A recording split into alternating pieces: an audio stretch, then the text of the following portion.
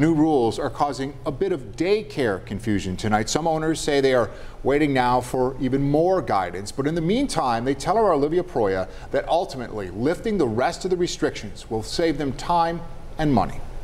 It's a lot of excitement and a bit of confusion. I think there is a little bit of confusion just from reading the Facebook forums and the different conversations that are going on with them. On Tuesday, Governor Andrew Cuomo announced COVID restrictions would be lifted on daycares, but some are holding off on making any changes. We are governed by the OCFS. That's the agency that comes out and makes sure that we're following all the rules. And we have not heard yet from them. So at this point, we're still staying where we are. We're all still wearing our masks. We're still doing the screening until we get official word from them. Yet, according to Governor Cuomo, daycares no longer have to have capacity restrictions, social distancing, cleaning and disinfection, health screenings, and contact information for potential tracing. Daycare workers say dropping social distancing makes things a lot easier. There's a lot less sharing going on, which is one of the main things you teach children to do.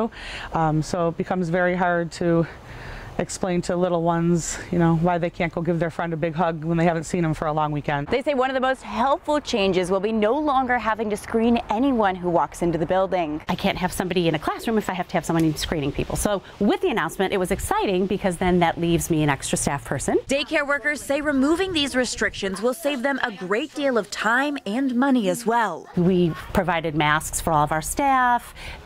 Now, the cleaning I like, so I'm going to make sure that they're still doing that. However, we did invest a lot of money in different chemicals and different cleaning things. And with capacity increasing, daycares are prepping for more kids as parents return to work. I've been blessed to actually have a few extra staff members looking for positions, so when that happens, we're all set to go. It would really be nice again to, fill all of our classrooms. So we'd be really excited to see that. I asked OCFS, New York's Office of Children and Family Services, when daycares will receive guidance about the removed restrictions, but did not hear back. Olivia Proya, 7 Eyewitness News.